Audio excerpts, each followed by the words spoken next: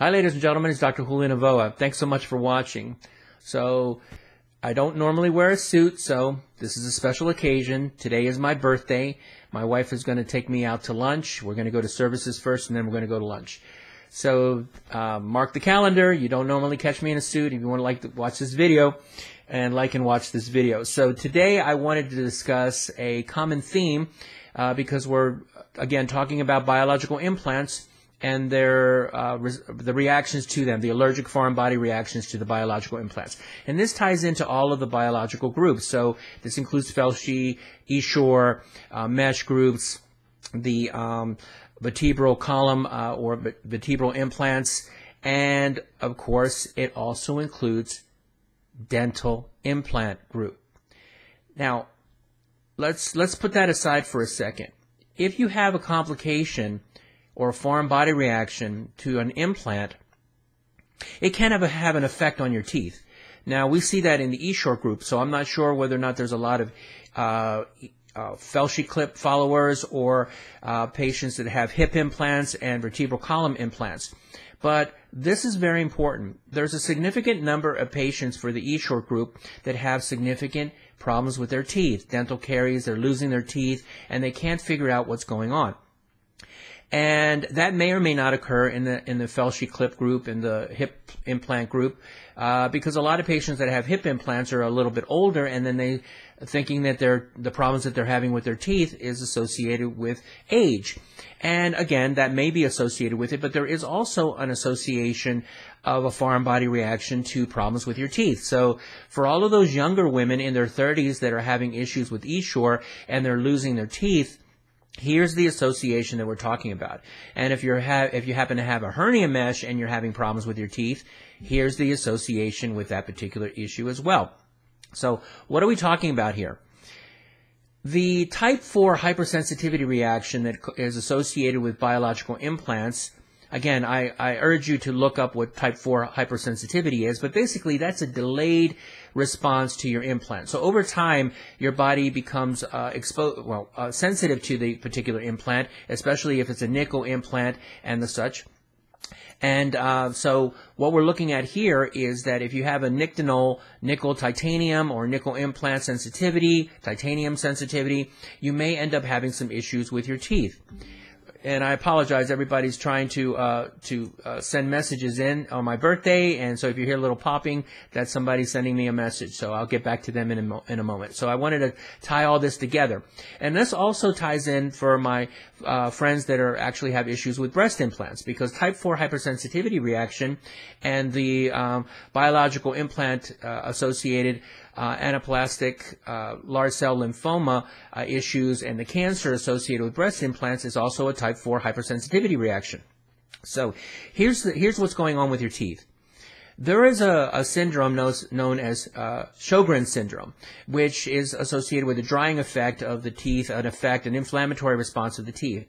And this is very, very similar to what happens. Sjogren's syndrome and type 4 hypersensitivity, the symptoms adduced with both are associated with the biological implant. So if your teeth become sensitive and to the response to the biological implant, you may end up having an increased risk of dental caries, and also because of that, you're having an increased risk of losing your teeth. So for all of those that have Essure, Felshi clips, mesh, hip implants, please consider seeing your dentist about every 3 months rather than every 6 months and checking for those dental caries. And if you're having a significant number of them, if possible, please have your implant removed, such as the Essure or the Felshi clip. Now, hip implants are impossible to remove unless there's a very, very serious issue going on. So, unfortunately, that's the tie-in there is the type 4 hypersensitivity reaction. And the same thing applies to breast implants as a type 4 hypersensitivity reaction. So, if you're losing your teeth or having issues with your teeth and you have breast implants in, please consider this as a point of fact. So now let's go back to dental implants themselves.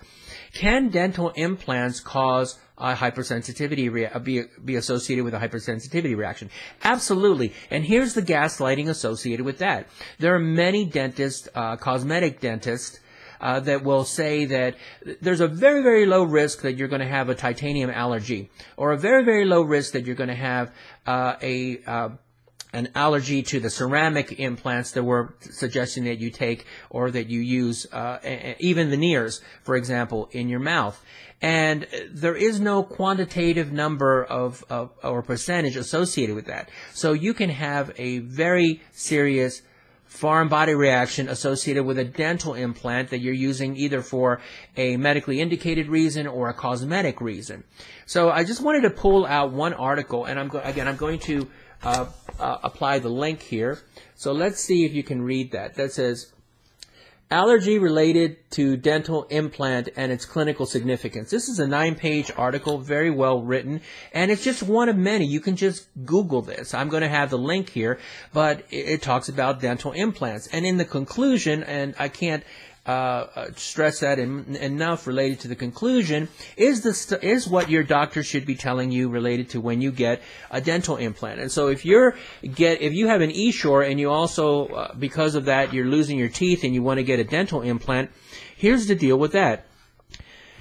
No metal or alloy is completely inert in vivo. That means in the tissue.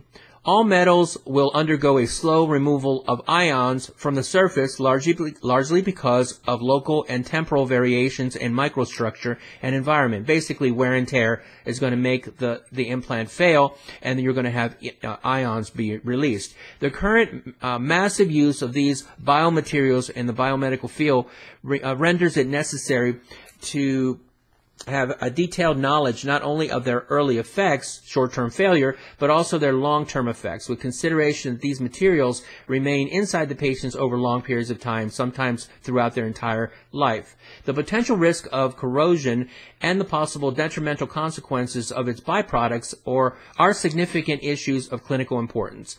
The biologic effect of the corrosion of dental implants is an important health issue associated with metal prosthesis in the body. The presence of ion particles and their potential local biological effects around metallic devices might affect implant outcome. A sensitive and precise test will help determine titanium hypersensitivity should it be developed. So this is where we get into the ELISA test, or the memory lymphocyte test for sensitivity. There's also the nickel test, but all of these tests are suboptimal as far as really proving that you have a problem. So when your doctor, when your dentist, when your cosmetic dentist tells you that your ceramic or your titanium alloy implant is safe and effective, it may be effective, but it may not necessarily be safe. It also leads to a erosion of the bone around that titanium for a certain number of patients. So here is the take-home message related to all this, and the gaslighting again. If you have a implant, any biological implant, whether or not it be a breast implant, e-shore, Felshi clips, mesh in general, you have to be careful that you may have a systemic effect on your teeth. You may start losing teeth. You may start noticing a significant increase in dental caries. And over time, you can lose a lot of your teeth. Here's what's worse, is that you're losing your teeth because of one implant, and then you're putting in dental implants, which are another biological implant. You're putting that in your mouth now. And these can erode over time. And because of this now you have two biological implant affecting you through a hypersensitivity, type 4 hypersensitivity reaction, and it's wreaking havoc on your entire body. So that means that you're going to end up having even more problems with your mouth, may even lose more teeth. You're going to feel all of those other symptoms of the hypersensitivity, such as the loss of hair, brain fog, cognitive changes, Alzheimer's-like diseases, excessive weight gain, sensitivity of rashes on your skin, nickel rashes. Again, that sensitivity or that rash that you may get around your neck or rash on other parts of your body that have nothing to do where the implant originally originated, that is a type 4 hypersensitivity reaction. And it can be induced by drinking products such as anything that has nickel in it. And there's a lot, eating chocolate, for example, might induce a sensitivity reaction under the systemic nickel allergy syndrome, another discussion for another day. But the fact of the matter is, if you put one biological implant in your body that's causing problems with your teeth, and then you put in another biological implant directly in the area where your teeth are being replaced, you can end up having a worse situation than when you started.